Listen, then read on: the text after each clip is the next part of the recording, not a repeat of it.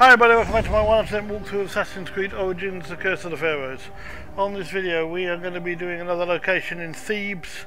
This is ship's graveyard, and you'll find it just in the sea there in Thebes. Thebes is quite a small area.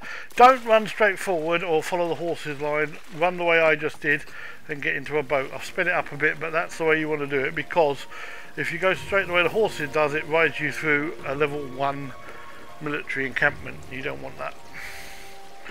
So take the boat out into the water, and then there's the ship graveyard, and you'll find 2 treasures are under there, so dive down and get them as you have done so many times in other parts of the game.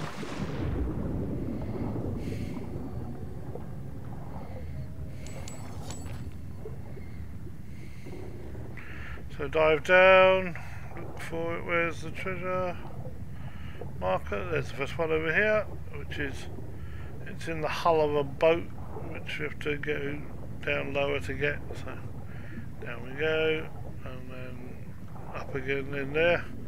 That's the first one. And then there's another one.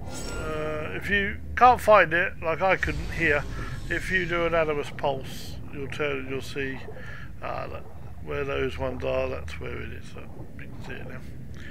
And that's just on the deck. It's not too difficult to find that one at all.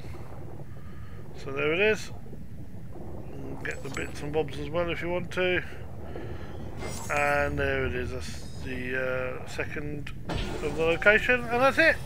That's where we're going to end this video. So thanks very much for watching. Don't forget to like and subscribe. Until next time, it's bye for now.